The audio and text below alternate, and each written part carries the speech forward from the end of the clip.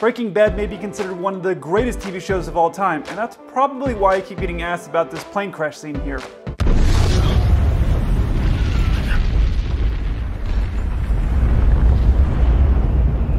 TV versus reality.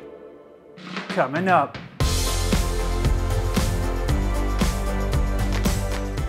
Hey 7-4 crew, welcome back. If you don't know me, my name's Kelsey. I'm a 747 pilot. My channel 7-4 Gear is all about aviation.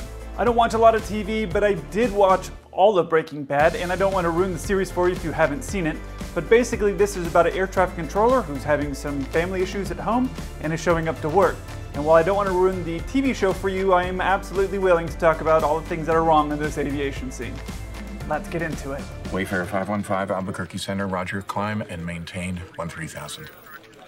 Juliet Mike 21, Squawk 4, 201, ident. Juliet Mike 21, climb and maintain 17,000. Cleared direct to Albuquerque via the aircraft calling, please stand by. Jane Mike 21, turn heading, disregard. Aircraft calling, say again.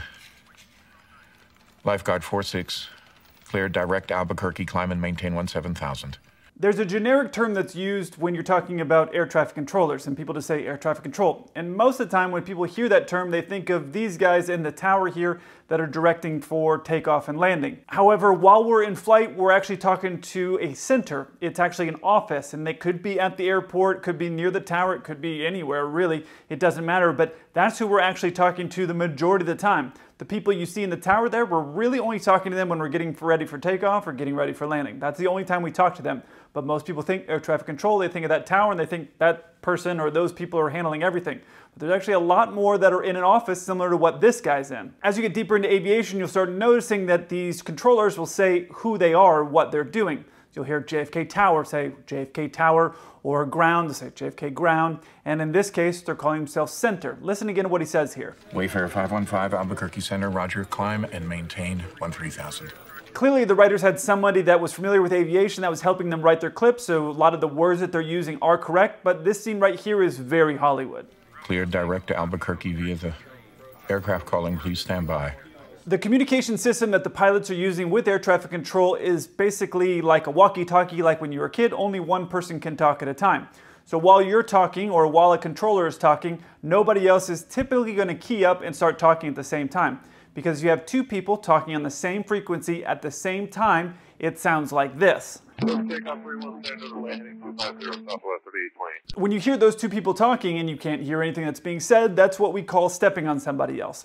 So typically what I advise people is when they switch a radio frequency to listen for a few seconds before they start transmitting, because that prevents them from stepping on somebody like what you heard there, because nobody can hear what's being said. You're talking over each other, you can't hear the other guys talking because it's a one-way frequency. When you start to transmit, you can only hear yourself transmitting. You can't hear the other person transmitting, but that audio that you're hearing would be like if you were air traffic control. You have two pilots talking and air traffic control can't really hear what either of you are saying very clearly, but he can hear that you guys are stepping on each other.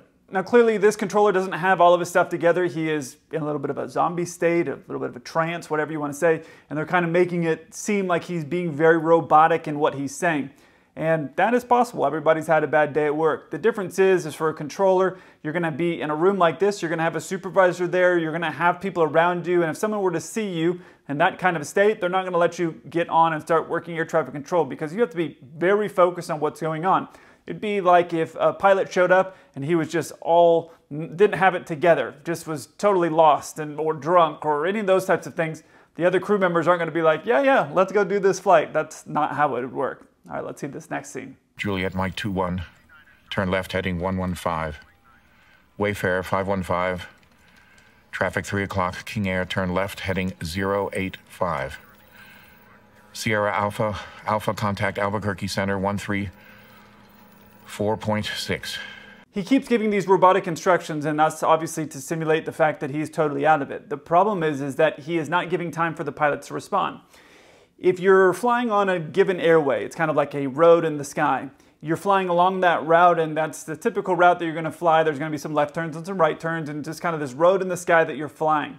The only time air traffic control is going to give you a heading or bring you off of that course, it happens from time to time, but it's typically not the norm. It would only happen if there was maybe weather, another plane was in the way, or you were climbing and there was another plane that was going to be nearby, so they want to get some separation from you. Things like that is typically when you're broken off of your road in the sky. However, when they give you that instruction, like a Boeing 123, turn left heading 085, and then Boeing 456, turn heading 265. If they were to give those instructions that way, he would have to say the first one, let that Boeing 123 repeat back what they heard, because every instruction that he gives, we have to repeat back so they can verify that we correctly understood what they told us. For example, if he said Boeing 123, turn heading 065, and I read back, all right, heading 085, Boeing 123. He would hear, no, that's not what I said. I wanted you to turn to a heading of 065. So by reading it back, he's able to verify that the instruction that he gave was correctly understood by me and that I'm going to be doing the right thing. That also protects him in case I do something stupid. He says, you read back that you were going to do this thing, and obviously everything that we transmit is recorded. So that is typically how it works. There are a few exceptions. If the controller needs to give multiple instructions quickly, what they'll do is say, Boeing 123, turn heading 065, brake, Boeing 456, turn heading 085. They can give a break there, and what that means is you're not expected to read back the thing that they're going to tell you. They're going to keep talking, and they're giving new instructions to a new plane. Because what happens as a pilot is that when they say Boeing 123, if that's not your call sign, if your call sign isn't Boeing 123, you kind of just disregard, you don't really pay attention to the rest of the things that they say. However, when they say your call sign, now you're paying attention, or when they say break, now you're listening again, and your brain just kind of gets trained to listen for when is it important to listen and when is it not important to listen. So that is typically how it works, and there's one other very rare example, and that's if you're ever taxiing around in Chicago O'Hare. Those controllers there are just reading instruction after instruction after instruction, and the only time they really expect you to give a read back is on a crossing runway. Otherwise, it's just a don't stop moving, just keep going, which I can imagine if English isn't your first language, that would be a very hard airport to move around in. So listen again to what he does here. Juliet Mike 21, turn left heading 115. Wayfarer 515, traffic 3 o'clock, King Air, turn left heading 085. The way they're saying everything, obviously they're having someone that's involved in aviation help write the script because the phraseology, the words they're using are correct. However, the way that they're not leaving a break in there is very Hollywood because they need time for the pilots to read it back. And that's, of course, why we have two pilots up there. So that way, if one pilot, and this has happened and happens all the time, sometimes you'll hear a pilot say, turn left heading 085, oh, 065. And that's because the other pilot heard 065 and was sure about it. So then that pilot would switch what he said, and then the controller will come back and confirm correct, affirmative, heading 065, something like that. So that's why you always have two pilots up there. You're always backing each other up, trying to help each other out, and you're working as a team, and then the controllers are there verifying that everything is being understood correctly. All right, let's see this next scene. Contact Albuquerque Center 134.6. Wayfarer 515, descend to 10,000. Juliet Mike 21, do you have that traffic at your 9 o'clock? Wayfarer 515, do you have that traffic? Wayfarer 515.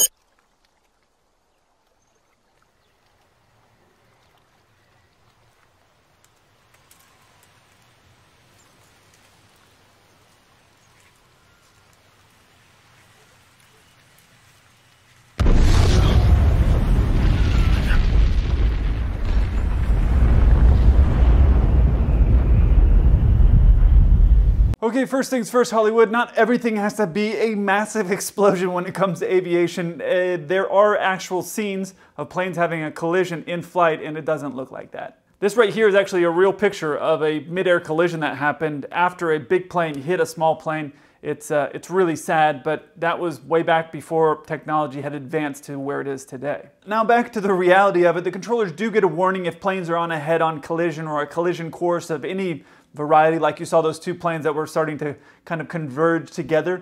They will get a warning about that, and they will typically tell the pilots, hey, just so you know, you have another plane here. at this direction or this distance in closing and this type of plane at this. They'll tell you all of that stuff because they know on our radar we're going to see it, and they don't want us to be alarmed about another plane. They want us to know that they know that it's there, and they will typically say they're going to level off at flight level 380, 38,000 feet. Let's say I'm climbing to 37,000 feet, and this happened yesterday, I think when I was coming in here. We were climbing to 37,000 feet, and there was another plane that was stopping at 38,000 feet, and they told us, hey, there's a plane that's leveling at 38,000 feet, you're stopping at flight level 370, 37,000 feet. So they tell us that partly so that way we know that we, I don't know, couldn't climb higher, but also so that everybody knows that he knows that we know, then that also we know that he knows there's another plane there. So there's a lot of that verification that's happening. And when you listen to a center control, not a tower control, you'll hear more of that stuff happening. When you listen to a tower control, it's a lot of takeoff and landings. It's a lot of it is very fast, especially in a busy airport like JFK or Newark or Chicago, any of those airports, it can go really fast. I'm actually leaving for Newark in like an hour. So I know that airport, I used to fly in there all the time. Things happen really fast. If you're not moving and talking fast while you're going into Newark, it really slows things up. So while we're up on the flight deck, this right here on the right, this is our radar. And it shows us all the planes that are going around us, even if we can't see them outside because we're in clouds. And there are 3 different colors that we're going to see when there's a plane that's around us: white, yellow, and red. Now this radar, if you want to call it that, is part of a system called Traffic Collision Avoidance System. Pilots refer to it as TCAS, and that helps us look and see what's around us, and it actually will override any instruction that air traffic control gives us if there's a plane that's nearby. On the left here, you see how it would look if a plane is coming at us. And what it's doing is this red area here is saying stay away from this and start to descend away from the other traffic. And the other plane is getting told to climb to get away from us. And the TCAS system is coordinating all of that. There are very few cases in where pilots can ignore or disregard what air traffic control is saying without letting them know first, but this is one of them. There have been some crashes in the past where air traffic control messed up and sent 2 planes on a collision course. And it's really sad, but that's what happened. And since that time, what's been a priority, or what takes priority over anything that's going on, if air traffic control were to give you an instruction to put you on a head-on collision or a collision of any sort with another plane, and your TCAS system told you descend, you're descending.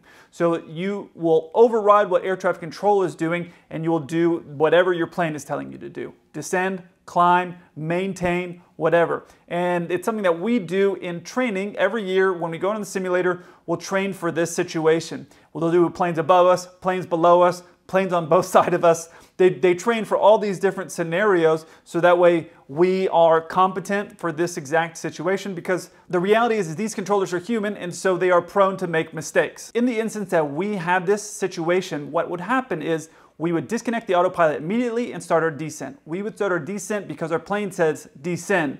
Then it would tell the other plane climb. So those pilots would disconnect their autopilot and start their climb up. That is called a resolution advisory. We call it an RA. When we do that, first things first, the priority is aviate, fly the plane, disconnect the autopilot and start going down or start climbing depending on what plane you're in.